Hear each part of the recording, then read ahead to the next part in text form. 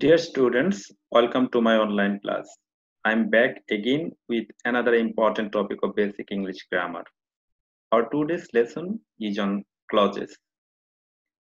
In my earlier classes, I talked about finite and non-finite verb, and I also explained phrases to you.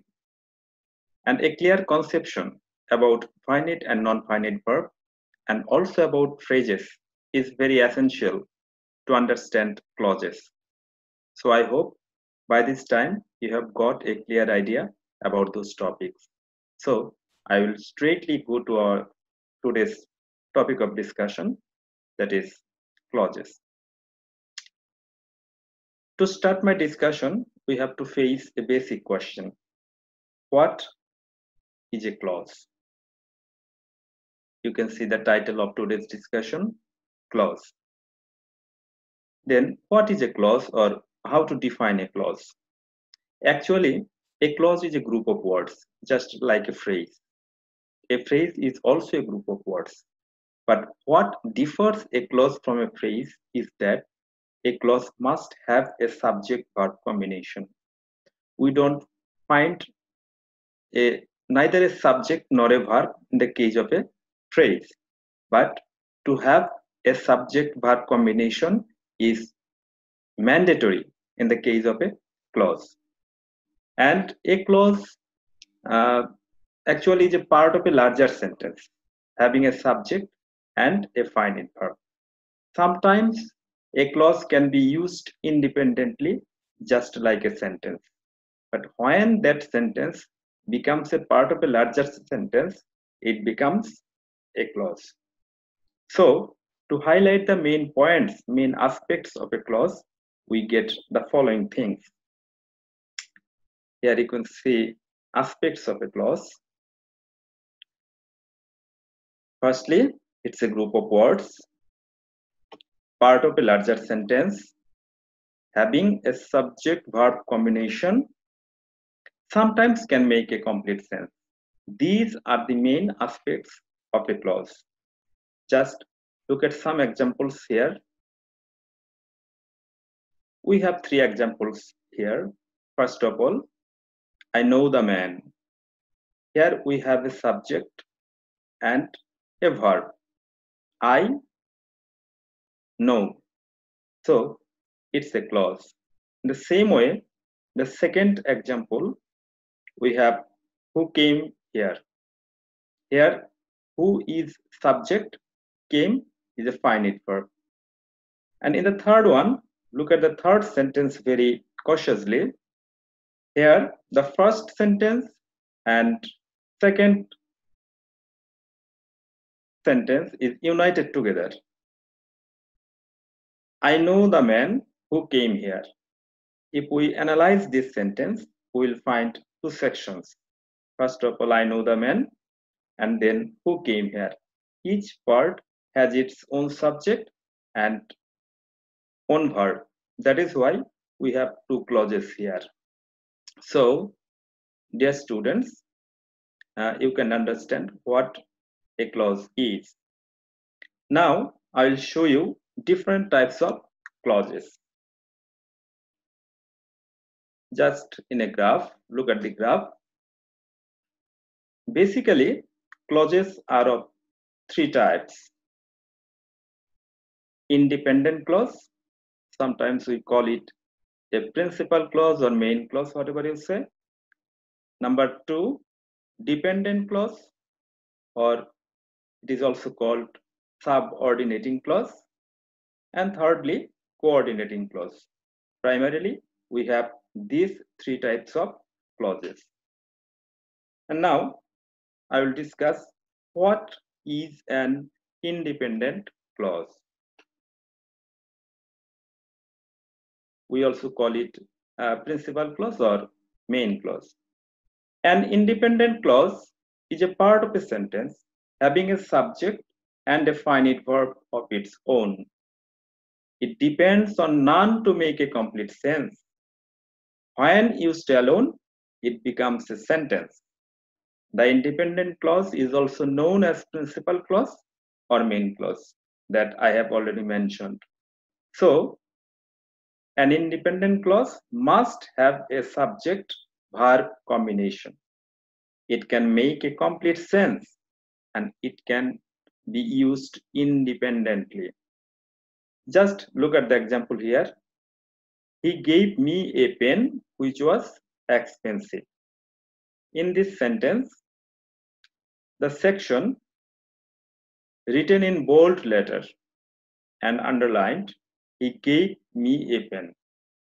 If this part is taken out from this sentence, it can be used as an independent sentence. It can make a full sense. But as it is a part of a larger sentence, here we will call it a clause. Just read these lines. He gave me a pen is an independent clause because this group of words has a subject and a predicate. It can produce a complete sense by itself. He gave me a pen. This can be used as an independent sentence as it can produce a complete sense by its own. It can also be treated as a sentence if used alone. So, dear students, what is an independent clause? Actually, an independent clause is that part of a sentence which can make a complete sense. Obviously, it has its own subject and own verb. So we can see an independent clause can stand alone. Now we shall move to dependent clause. In other words, we call it subordinating clause also. Dependent clause, as the name suggests, it is dependent on something. That means a dependent clause cannot make a full sense by itself. To complete the sense, it has to depend on something. Just read these lines. Like an independent clause, a dependent clause has also its own subject-verb combination. But a dependent clause cannot stand alone. To make a complete sense, it depends on the independent clause.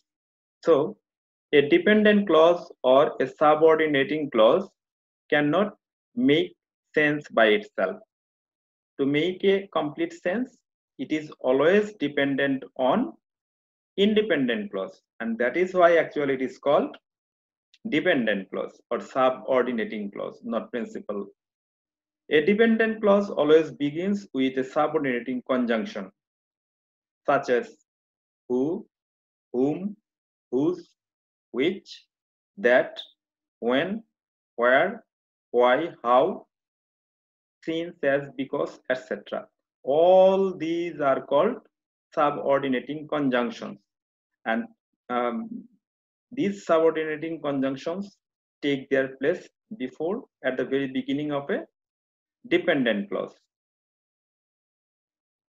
Now we can see some examples here.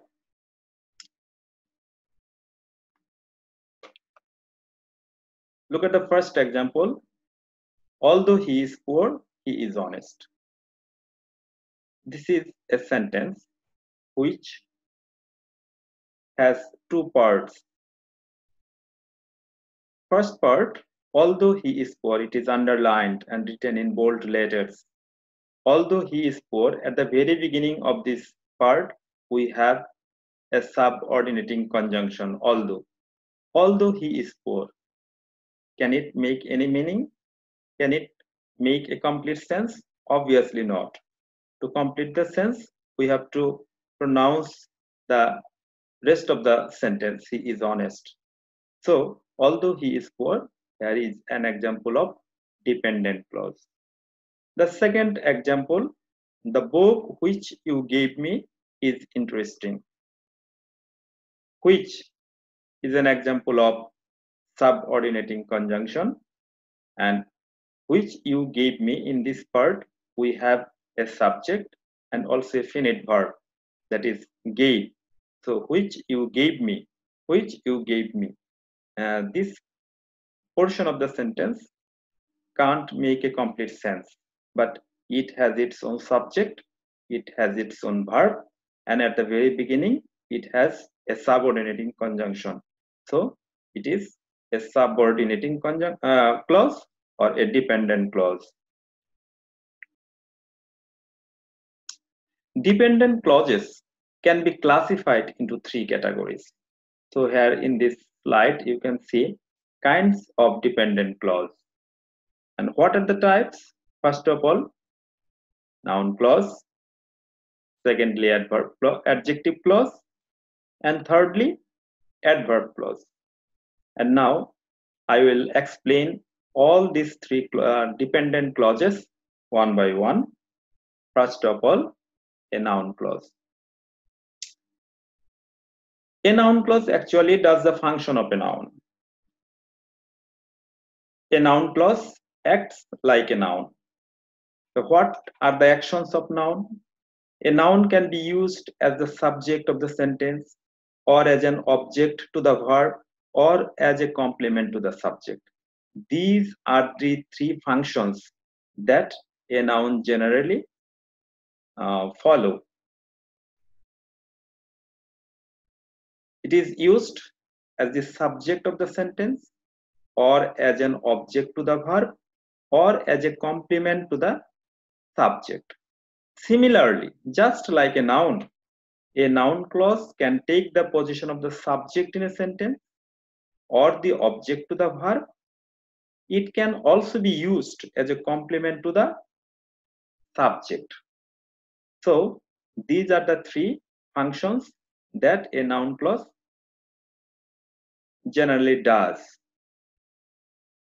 Here are some examples.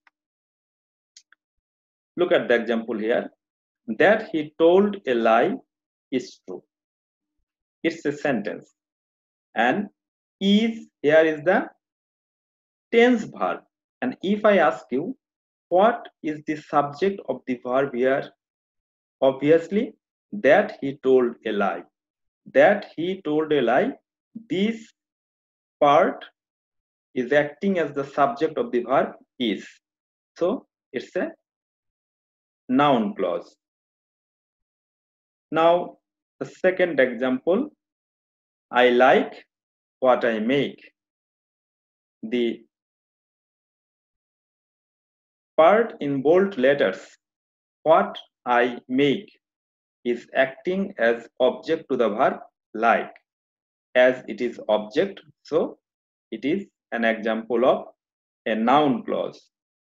And thirdly, the truth is that I helped the beggar. The underlined part actually complements the subject, the truth. This is the three ways how a noun clause can be used in a sentence. Now move on to adjective clause. What is the function of an adjective? An adjective always modifies a noun. It explains a noun. It gives extra information about a noun. In the same way, an adjective clause also modifies a noun. An adjective clause does the function of an adjective. That means an adjective clause modifies a noun or a pronoun.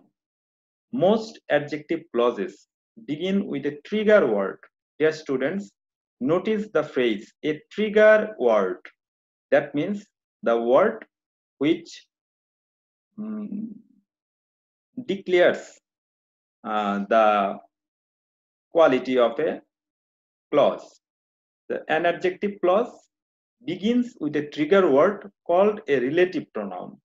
Actually, adjective clauses are often called relative clauses also. We find a trigger word called a relative pronoun, and they are only 5 in number, such as who, whom, whose, that, and which. These 5 pronouns are called relative pronoun, which generally goes before an adjective clause. Sometimes when and where can also be used as trigger word of an adjective clause. Though basically adjective clauses are preceded by relative pronouns, but sometimes we can also find when and where at the very beginning of an adjective clause. Look at the examples. I bought a book which is very interesting. I bought a book which is very interesting. Which is very interesting actually describing the book which goes before the clause, and it's functioning like an adjective. So it's an adjective clause.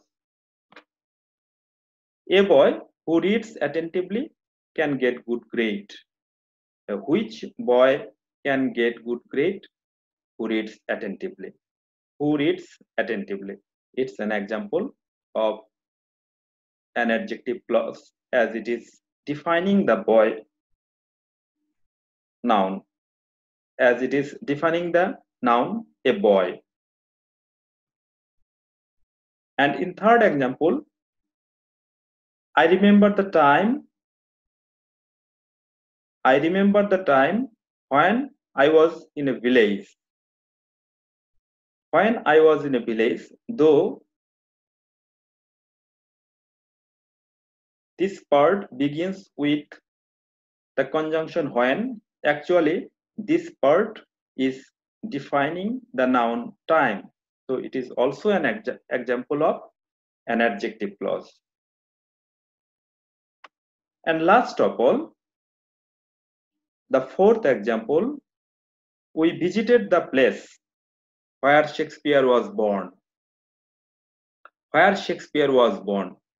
This part of the sentence is giving us extra information about the noun place. So it is also an example of an adjective clause. Now come to adverb clause. Before going to adverb clause, just look back to noun clause and adjective clause. A noun clause does the function of a noun. It acts as the subject of a sentence. Sometimes it takes the position of object of a verb, and sometimes it can function as a complement to the subject. And in the case of an adjective clause defines a noun. But in the case of an adverb clause, it shows a kind of relationship with the independent clause. That means an adverb clause is also a type of dependent clause, but this clause basically shows relationship with the independent clause. And an adverb clause shows the following kinds of relationship. First of all, reason. And when the relationship of reason is produced through an adverb clause, we find the conjunctions since, as, or because. Look at the example. I don't eat junk food because it is unhealthy.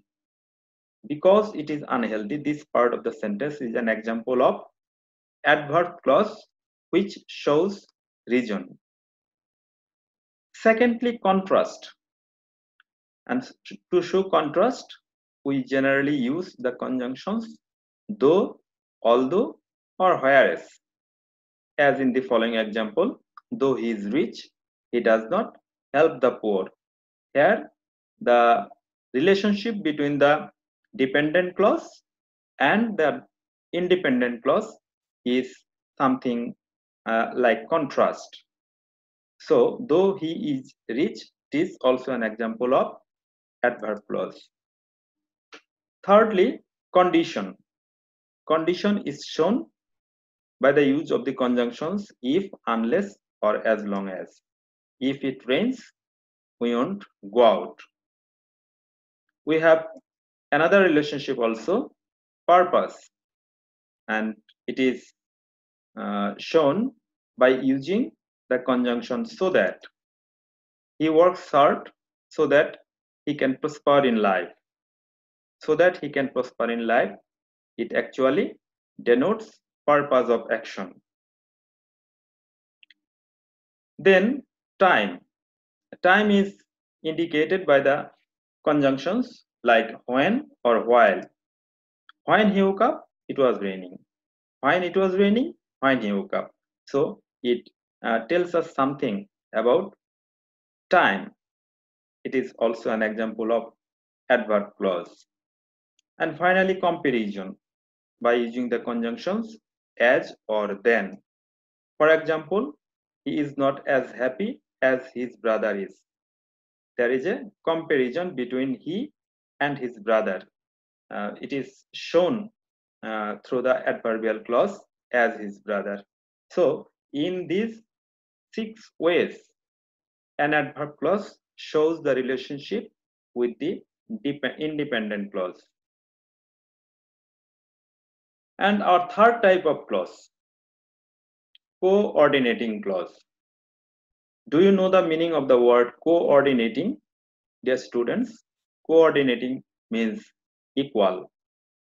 So, the clause which is connected to one or more than one clause of equal importance.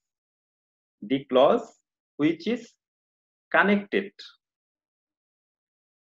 to one or more than one clause of equal importance and makes a complete sense by itself. Coordinating clauses can make complete sense without the help of other. Is called the independent or coordinating clause. The coordinating clauses in a sentence have an equal level of importance. Coordinating clauses are usually connected with coordinating conjunctions like and, but, or, either, or, neither, nor, so, or, yet, etc. These conjunctions are also known as coordinating conjunctions, and coordinating clauses are coordinating clauses are connected together with the help of coordinating conjunctions. Just look at the examples here. It was 20 years ago and I was living in Paris. Here, 2 clauses. It was 20 years ago and then I was living in Paris. All these 2 parts are of equal importance and both of them can be used as independent sentence. So they are coordinating conjunction. We have another example here. The albatross brought good luck to the crew, but the old sailor shot it one day. And both the clauses are of equal importance. They are equal to each other, and they are the examples of coordinating clauses. So, dear students, this is all about my discussion. This is all about clauses, and I hope you will get a lot of information from my class. And if you study clauses from different sources, you will have a clear conception about clauses, and which will ultimately help you to solve the other grammatical problems of English language.